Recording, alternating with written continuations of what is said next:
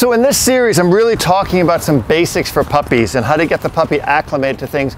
Watch my other videos that cover a lot of the details, but these are the basic things you're going to want to know when you have a puppy. And that's going to be how to condition your dog to all these different things. We talked about the sit, we talked about the down, we talked about the recall, we talked about place work and all that. One of the most important things, if not the most important thing you're going to do with your puppy is crate training. So I showed in the other part of the video how to get the dog used to going to a place, and in that place he learns that there's a reward. So I start that off with place work with something like a bed or a platform or something like that, and then I work into a crate. And his natural curiosity should want him to go in the crate. If not, I'm going to take a treat and I'm going to put a treat in the crate and I'm going to say, yes, good boy. Right? And you notice how happy he is. He sees the treat in my hand, which I just dropped, handler error. And I take the treat from my hand and I throw it into the crate.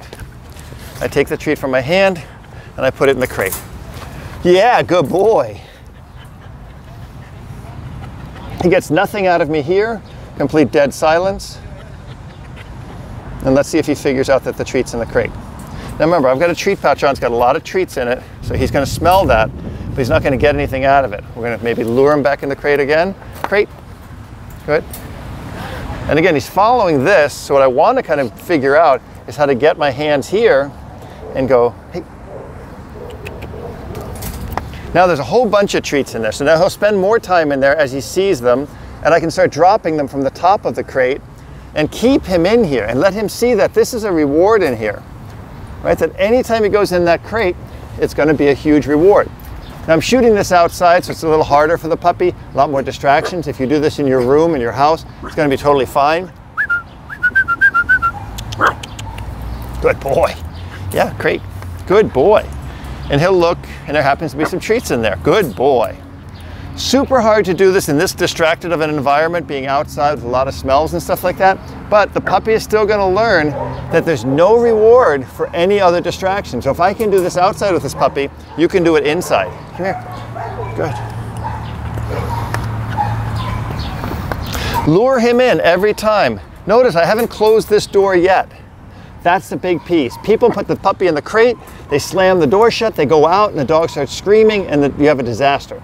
And what you do when that happens is you get the dog out, right? And that's your biggest mistake. So as soon as you take the puppy out of the crate when he's screaming, you've reinforced the screaming to get out. That's not any way to get the dog to learn how to go into a crate. The way to learn, good boy, is show him that there's rewards in the crate, and nothing, not even Pete playing with the puppy and having a great time, is outside of the crate. Everything is inside the crate. When he goes in the crate, here's a hot dog. Good. Crate. Yeah, good boy. He comes out, nothing. Zilcho. Yeah, good boy. And now, what I'm going to do is I'm going to keep putting these treats. Oopsie daisies. That fell out. Oopsie daisy is a dog training term that I've coined, and I'm working on a trademark for. Good boy. There. He's finding these little pieces of hot dog. Good boy. Yeah. I'm praising him. Good boy. It's raining hot dogs into his crate. Right? Everything positive is happening in this crate. And now for the first time that he's in the crate, I'm going to do something. I'm going to feed him, but I'm going to close this door. Now I'm not latching it. I'm just closing it. Good boy. He's still going to find these hot dogs on the floor. There's still plenty of them. But he has to see that this crate is the happiest place on earth. Right? I'm pointing to the little hot dogs down here. Remember, the crate is closed. He doesn't even know it's closed yet because he's so looking for these hot dogs. Good boy. Good. So as you see, the puppy is in the crate, the door is closed, we have no issues at all with this going on.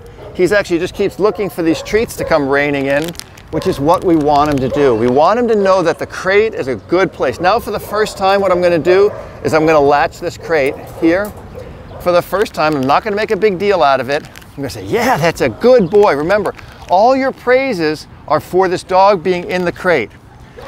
What I want you to watch really carefully is when I open this crate door for the first time. So this is the first time it's been latched, right? He doesn't even know that it's latched, but he knows he's in this crate and amazing, great things are happening. He's eating treats. I'm talking to him. What a good boy. What a good boy. That when I unlatch this crate, watch what happens. When he comes out, he's going to get ignored. So here, he's naturally going to think, okay, why don't I come out and see what this guy does? I do nothing. Right? There's no reward for him coming out of the crate. It's a complete zero interaction because this phase is crate training. During crate training, all his rewards come from inside that crate. It'll take you a little while to do. It'll take you a couple hours to start with and a couple days to get it really perfected. But he's going to see that the crate, he should naturally try to get in this crate.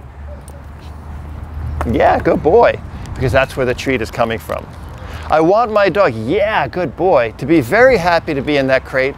And during this part of the interaction, he's getting positive rewards and interaction only when he's in this crate, not when he comes out, right? This is when I mark the behavior by verbally cueing it. And also, there's tons of treats in there. He's stepping on one of them now. And he's hunting in there and hunting and hunting for treats. And there will always, always be treats in there for my puppy when we're doing crate training. So here's the big secret. How do we keep the dog in the crate? We give him something in there that's going to take time to figure out, like an interactive toy, like a Kong. I put it in here, and when he goes in there, he's going to go all the way in. I'm going to close this, and it's going to take him quite some time to figure out this Kong.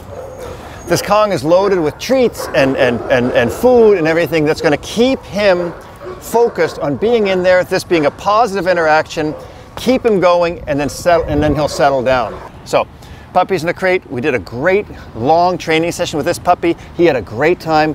I hope this puppy gets a dynamite home. I hope all puppies get a dynamite home, no matter where you get your dog from, whether you rescue, whether you buy, or whether you bred your own dog. Give your puppy structure. Your puppy needs it. Your puppy will thrive through it. You will do the best thing for your puppy so that when he becomes an adult dog, he's a very, very well-behaved dog, like you see with all my dogs in all my videos. Thank you, mister. So let's take him out of here. Good boy. And we're going to send you off. You're going to be adopted really soon. You're going to get a beautiful home. We're going to say a prayer that you get a really good home and a good family, because you're a very, very good dog. Don't ever do this with your puppy. Don't put your mouth by your puppy, because your puppy's going to bite you. I'm doing it because I'm just showing you what not to do. I'm going to put a big red X over here. Don't do this with your puppy. They're playful, they're lovable, but they need structure. Affection comes at the end, not during training. Good. You have a happy life, buddy. Go.